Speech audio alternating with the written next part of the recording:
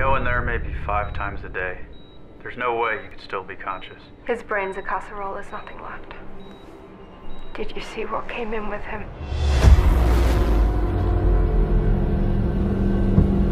If going to see Dana is driving you to drink, well, you're better off not going at all. There's a secret room in the basement. Don't you think that's kind of weird?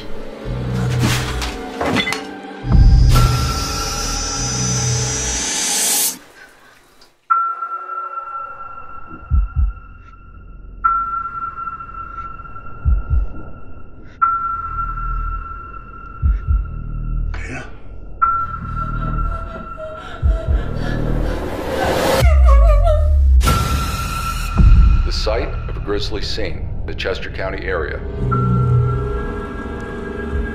A neighborhood in shock and a community on edge.